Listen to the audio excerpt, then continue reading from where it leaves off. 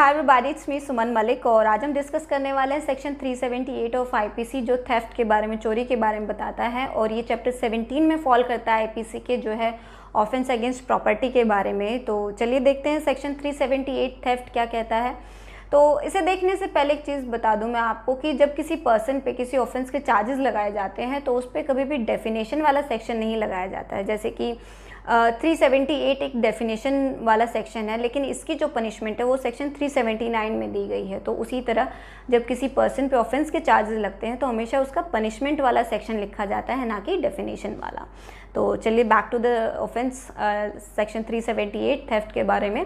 इसके basic ingredients देख लेते हैं। सबसे पहला इसका पॉइंट है एक्टस रियस एंड मेंस रिया। इस ऑफेंस को करने के लिए एक्टस रियस और मेंस रिया का होना बहुत ज़रूरी है। एक्टस रियस होता है कि आप जो एक्ट करते हैं टुवर्ड्स द ऑफेंस, ऑफेंस को करने के लिए जो आप एक्ट करते हैं उसे एक्टस रियस कहते हैं। मेंस रिया होता है जो आपकी मेंटल इंटेंशन होती है, जो उस एक्ट को करने के पीछे जो आपकी सोच होती है, इंटेंशन जो होती है, उसे मेंस रिया कहा जाता है। तो इस ऑफेंस के लिए एक्टस रियस और मेंस रिया दोनों का होना ज़रूरी है। नेक्स्ट इसका इंग्रेडिएंट है मूवेबल प्रॉपर्टी। इस ऑफेंस में सिर्फ मूवेबल प्रॉपर्टी होनी चाहिए। इमूवेबल प्रॉपर्टी पे कभी भी थेफ्ट के ऑफेंसेस चार्जेस नहीं लगते हैं। तो मूवेबल प्रॉपर्टी होनी चाहिए। मूवेबल प्रॉपर्टी जो है सेक्शन 22 ऑफ आईपीसी में बताई गई है, आप उसे ज़रूर पढ़िएगा एक बार। नेक्स्ट है इसका डिसऑनेस्ट इंटेंशन, जो सेक्शन 24 में है। डिसऑनेस्ट इंटेंशन होनी बहुत ज़रूरी है, जिसका मतलब होता है रॉन्गफुल लॉस या रॉन्गफुल गेन। जब आप किसी को रॉन्गफुल लॉस या रॉन्गफुल गेन करना चाहते हैं तो उसे डिसऑनेस्ट इंटेंशन कहा जाता है। It means you have a bad intention. तो इस एक्ट को करने के पीछे आपकी एक बैड इंटेंशन होनी चाहिए, राइट। अब मैं आपको इनके सेक्शन साथ के साथ इसलिए बता रही हूँ क्योंकि अगर आप अपने आंसर में सेक्शन भी ये लिख देंगे कि कौन सी चीज़ कहाँ बताई गई है तो ये बहुत बेनिफिशियल रहता है। इससे पता चलता है कि आपको इससे भी ज़्यादा नॉलेज है, राइट। नेक्स्ट है पोजेशन। अब जिस चीज़ को आप चुरा रहे हैं, जिस चीज़ की चोरी हुई है, वो किसी के पोजेशन में होनी ज़रूरी है, उस पर किसी का मालिकाना अधिकार होना ज़रूरी है, तभी उस चीज़ की चोरी हो सकती है। क्योंकि लावारिस चीज़ों की कभी चोरी नहीं होती है। जब आप इसके इलस्ट्रेशंस पढ़ेंगे, उसमें एक इलस्ट्रेशन दी हुई है कि किसी पर्सन ने रोड पर से कोई चीज़ उठाई तो वहाँ पर क्रिमिनल मिसएप्रोप्रिएशन के चार्जेस लग गए उस पर, ना कि चोरी के, क्योंकि वहाँ पर वो किसी के पोजेशन में नहीं थी। उस पर कहीं पे ये नहीं लिखा था कि ये किसकी है, इसका ओनर कौन है, या किसी के पोजेशन में है भी या नहीं है। तो ये किसकी इलस्ट्रेशन है, यहाँ पर उस पर थेफ्ट के चार्जेस नहीं लगते हैं। और थेफ्ट के चार्ज लगाने के लिए उस प्रॉपर्टी का किसी के पोजेशन में होना बहुत ज़रूरी है, राइट। नेक्स्ट है विदाउट कंसेंट। अब आप जिस चीज़ को चुरा रहे हैं, जिस चीज़ की चोरी हुई है, उसमें जो उसका ऑनर है या जिसका उस पर पोजेशन है, सॉरी ऑनर नहीं, यहाँ पे सिर्फ पोजेशन की बात हुई है, जिसका उस पर पोजेशन है उसकी कंसेंट के बिना उस चीज़ को लेकर जाया गया है। मतलब किसी पर्सन ने किसी के घर में से कोई सामान चोरी किया, वहाँ पर जिस पर्सन की वो चीज़ है उसकी कंसेंट नहीं है कि वो उस चीज़ को लेकर चला जाए, तो बिना उसकी कंसेंट के अगर वो उस चीज़ को लेकर चला जाता है तो यहाँ पर वो चोरी कही जाती है। अब जो कंसेंट जो है दो तरीके की होती है, एक होती है एक्सप्रेस, एक होती है इम्प्लाइड। एक्सप्रेस जो डायरेक्टली दी जाती है, जो कंसेंट जो है डायरेक्टली दी जाती है, आमने सामने होती है। इम्प्लाइड होती है इनडायरेक्ट वे में। इनडायरेक्ट फॉर एग्जांपल सपोज करिए आपके घर में आपका कोई फ्रेंड है जो डेली आता है, आपका सामान छेड़ता है, जो मन करा उठा के ले जाता है, तो यहाँ पर आपकी इम्प्लाइड कंसेंट है कि आपको पता है कि वो ऐसा करता है और वो ऐसा लेके भी जा सकता है। आपको आपकी एक कंसेंट है उसके लिए, हाँ ठीक है वो ऐसा करे, तो यहाँ पर इम्प्लाइड कंसेंट कहा जाता है। नेक्स्ट है property must be moved in order to theft. जो प्रॉपर्टी मूव की गई है, जो प्रॉपर्टी लेकर गए हैं, वो थेफ्ट की इंटेंशन के साथ मूव की गई है। ऐसे नहीं कि सिर्फ एक फ्रेंडली रिलेशन की वजह से वो लेकर चला गया, ऐसा नहीं होना चाहिए। जो उस एक्ट को करने के पीछे जो इंटेंशन है वो चोरी की इंटेंशन होनी चाहिए, तभी उस पर आप थेफ्ट के चार्जेस लगा सकते हैं। तो ये थे इसके बेसिक इंग्रेडिएंट्स। तो इसको थोड़ा और एलिब्रेट करते हुए मैं आपको समझाती हूँ। अब इसमें जो पोजेशन की बात की गई है, पोजेशन दो तरीके का होता है, एक होता है डायरेक्ट, एक होता है कंस्ट्रक्टिव। डायरेक्ट तो सीधा सीधा होता है। कंस्ट्रक्टिव जब आप किसी को वो चीज़ उठाकर दे देते हैं तो, लेकिन फिर भी आपका एक कंस्ट्रक्टिव पोजेशन होता है उस पर, मतलब डायरेक्टली ना होकर इनडायरेक्टली तरीके से आपका उस पर पोजेशन होता है। और इसके अंदर यहाँ सिर्फ पोजेशन की बात हुई है। इस सेक्शन में कहीं पर भी ओनरशिप की बात नहीं की गई है कि भी उसका मालिक ही उस चीज़ का, सिर्फ पोजेशन में होनी चाहिए, उसके अधिकार के अंदर होनी चाहिए वो चीज़, पोजेशन में होनी चाहिए, ओनरशिप कहीं पर नहीं बताया गया है, राइट। नेक्स्ट है प्रॉपर्टी जिसकी चोरी हुई है उसका वैल्यूएबल होना बिल्कुल भी ज़रूरी नहीं है कि वो कोई कीमती चीज़ है तभी थेफ्ट का चार्ज लगेगा, चाहे उसकी कोई भी कीमत नहीं है। अगर वो मूवेबल प्रॉपर्टी है और अगर उसकी चोरी हुई है विदाउट कंसेंट तो ये ऑफेंस उस पर ज़रूर लगेगा, राइट। अब जब प्रॉपर्टी ओनरलेस होती है तो वो थेफ्ट नहीं होती है, वो क्रिमिनल मिसएप्रोप्रिएशन हो सकता है या वो कुछ और हो सकता है, लेकिन ओनरलेस प्रॉपर्टी पे कभी भी थेफ्ट के चार्जेस नहीं लगते, इसे रेस्ट नोलिस कहा जाता है। नेक्स्ट है ऐसा ज़रूरी नहीं है कि आप उस प्रॉपर्टी को उठाकर कहीं दूर ले गए, ये बिल्कुल भी ज़रूरी नहीं है। हो सकता है आप उस सामान को ज़रा सा उसकी जगह से हटाकर कहीं साइड में छुपा देते हो या रख देते हो, तो वहाँ पर भी थेफ्ट के चार्जेस लगेंगे। इसकी एक इलस्ट्रेशन भी है इस सेक्शन के अंदर, जिसमें नौकर क्या करता है कि मालिक का कोई सामान उठाता है, उसको कहीं साइड में छुपा देता है, और जब वो सोचता है कि जब सब ये लोग भूल जाएंगे उसके बारे में, जब उनको नहीं ध्यान होगा, तो वो सामान को उठाकर ले जाएगा। तो ऐसी सिचुएशन में भी, इन कंडीशंस में भी थेफ्ट के चार्जेस लगते हैं, राइट। नेक्स्ट है, अब मैं आपको वर्ड्स बताती हूँ जहाँ पे एक्टस रियस और मेंस रिया पता चलता है कि इस सेक्शन के अंदर ये दो इंग्रेडिएंट है। फर्स्ट है इंटेंडिंग टू टेक डिसऑनेस्टली, जब आप किसी चीज़ को डिसऑनेस्टली ले जाना चाहते हैं तो ये आपका मेंस रिया होता है। ये सेक्शन में दी हुई है लाइन, आप उसको देखिएगा, ये मेंस रिया है। एक्टस रियस होता है आउट ऑफ पोजेशन, जब वो उस चीज़ को पोजेशन से बाहर लेकर जाता है, आउट ऑफ पोजेशन, ये आपका एक्टस रियस है। यहाँ पर उसका एक्ट रिफ्लेक्ट हो रहा है। तो इन चीज़ों के नीचे आप लिख लीजिएगा कहाँ मेंस रिया है, कहाँ एक्टस रियस है, राइट। अब डिसऑनेस्ट इंटेंशन कब आती है? अब ज़रूरी नहीं है कि जब चोरी की गई है या फिर जब चोरी की जा रही है तभी वो बैड इंटेंशन या डिसऑनेस्ट इंटेंशन हो सकता है कि वो पर्सन उस सामान को लेकर चला गया, और जब वो लेकर चला गया उसे ऐसा फील हुआ कि ये चीज़ बहुत कीमती है या मुझे पसंद है और इसे मैं वापस नहीं लौटाऊं, तब जब उसकी ये इंटेंशन बनती है, डिसऑनेस्ट इंटेंशन उसके अंदर दिमाग में आती है, तो तब उस पर ये थेफ्ट का चार्जेस लगेंगे। उस टाइम नहीं लगेंगे जब वो लेकर गया, जब उसकी इंटेंशन बैड इंटेंशन में या डिसऑनेस्ट इंटेंशन में कन्वर्ट हो गई तब उस पर थेफ्ट का चार्जेस लगेगा, राइट। अब जो पोजेशन की बात की गई वही सेम थिंग, ओनरशिप नहीं है, मूवेबल प्रॉपर्टी होनी चाहिए, इमूवेबल प्रॉपर्टी नहीं होनी चाहिए इसके अंदर। नेक्स्ट देखते हैं, अब एक क्वेश्चन आता है कि क्या चोरी का कोई ड्यूरेशन होता है, लाइक कि कोई चीज़ हमेशा के लिए ही चली जाए तो ही वो थेफ्ट होती है, या फिर कोई पर्सन इन सारे इंग्रेडिएंट्स के साथ थोड़ी देर के लिए ले गया, 2-4 घंटे के लिए ले गया, 2-4 दिनों के लिए ले गया, तब भी क्या उस पर थेफ्ट के चार्जेस लगेंगे? येस, उस पर तब भी लगेंगे। अगर कोई उस चीज़ को ले जाकर उससे बेनिफिट लेकर वापस उसको वहीं रख देता है किसी को बिना पता चले या किसी को बिना बताए, तब भी उस पर वो थेफ्ट के चार्जेस लगेंगे, क्योंकि वो उस इन सारे इंग्रेडिएंट के साथ movable property, out of the possession, without consent, move the property, ये सब उस पर लगे, उसने उसका बेनिफिट लिया और बाद में उसको वापस उसी जगह पर ले गए, तो उस पर एक बार वो थेफ्ट के चार्जेस लग गए तो वो चोरी ही समझा जाता है। अब क्या किसी पर्सन पे अपने ही सामान को चोरी करने पर, मतलब अपने ही सामान को ले जाने पर इन इंग्रेडिएंट के साथ उस पर चोरी का चार्ज लगाया जा सकता है? तो यस, अपने भी सामान की चोरी की जा सकती है। अब इसको जानने के आप इलस्ट्रेशन जे और के देखिएगा, उसमें पर्सन जो है अपने ही सामान को ले जाता है, चोरी कर जाता है, तो उस पर थेफ्ट के चार्जेस लगते हैं। अब देखिए, क्योंकि जब डिसऑनेस्ट इंटेंशन होती है तो उसमें रॉन्गफुल लॉस या रॉन्गफुल गेन की बात होती है।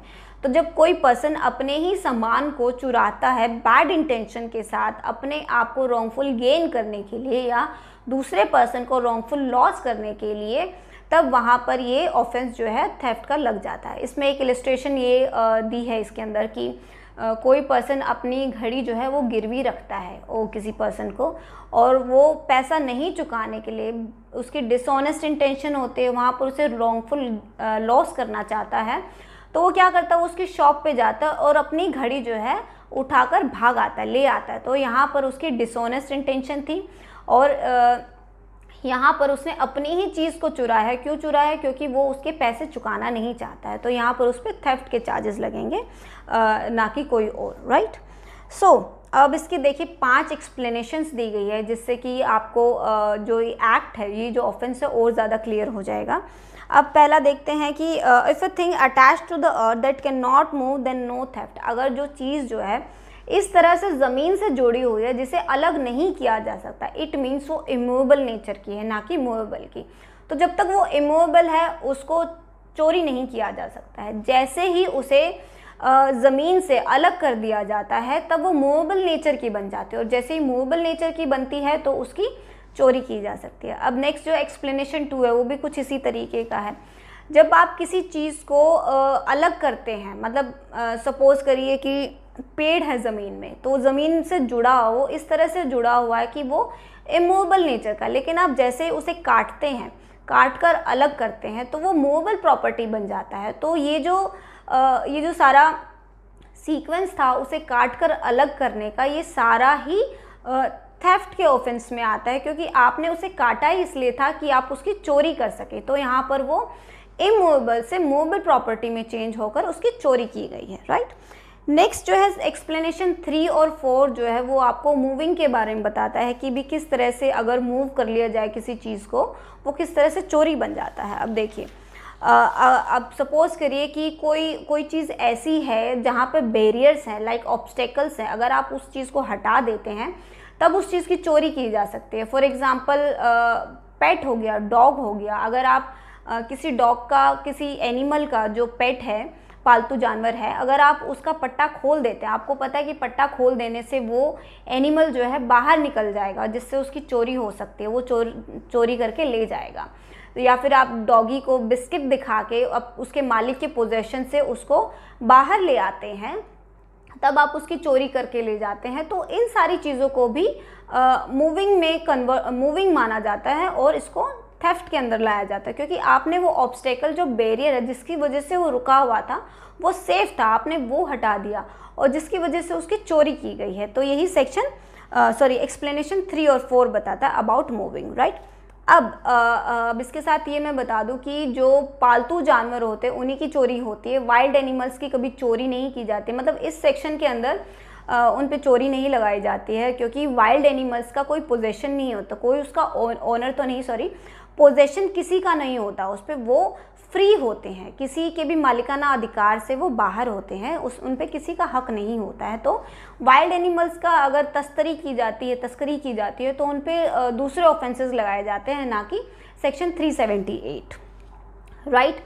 अब देखते हैं एक्सप्लेनेशन 5 क्या कहता है। एक्सप्लेनेशन 5 जो है कंसेंट के बारे में बताता है। कंसेंट जो इम्प्लाइड और एक्सप्रेस होती है, एक्सप्रेस जो डायरेक्ट होती है, इम्प्लाइड जो मैंने आपको फ्रेंड वाला जो एक एग्जांपल बताया कि उसे पता था कि उसका फ्रेंड आता है और वो सामान उठा कर ले जाए, तो ये इम्प्लाइड कंसेंट होती है।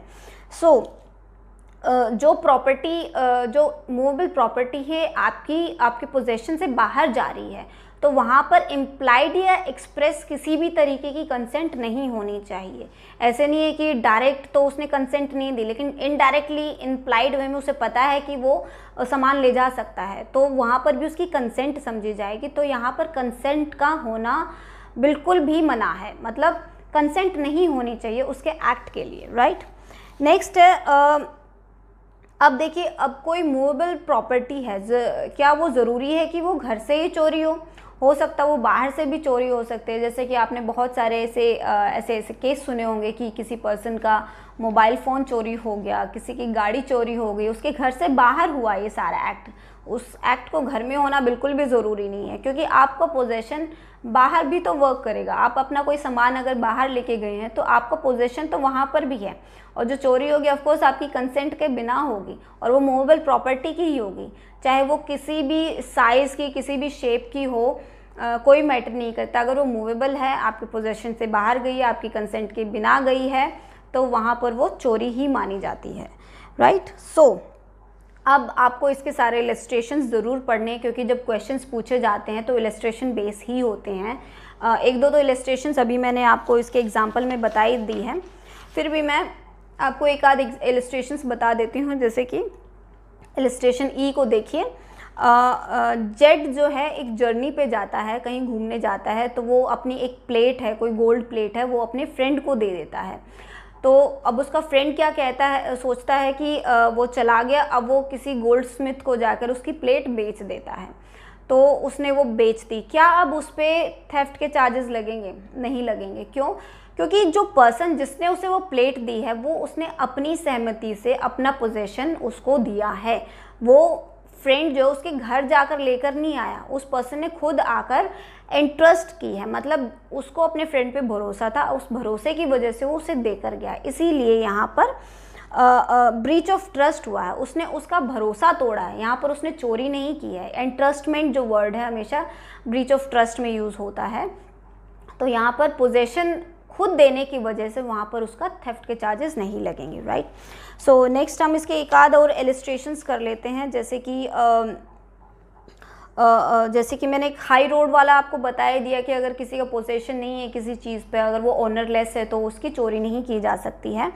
अब और वो मैंने आपको वो भी बता दिया कि कब कोई अगर अपने ही सामान की अगर चोरी करता है तो उस पर किस तरह से वो लायबल किया जाता है। अगर उसने दूसरे की डिसऑनेस्ट इंटेंशन से किया है, उसको रॉन्गफुल लॉस पहुंचाने के लिए किया है, तो उस पर थेफ्ट के चार्ज लगेंगे। अदरवाइज़ इसमें एक इलस्ट्रेशन ये दी गई है कि वो अपनी घड़ी ठीक करने के लिए किसी को देता है और वो घड़ी ठीक होने के बाद जो उसकी शॉप से लेकर चला आता है, तो यहाँ पर उस पर थेफ्ट के चार्जेस नहीं लगेंगे, क्योंकि उसने उसको डिसऑनेस्ट इंटेंशन और रॉन्गफुल लॉस पहुंचाने के लिए नहीं किया। हो सकता है बाय मिस्टेक ऑफ फैक्ट वो उसको लेकर चला आया हो, तो यहाँ पे ट्रेसपास के चार्जेस लग सकते हैं, थेफ्ट के नहीं लग सकते हैं।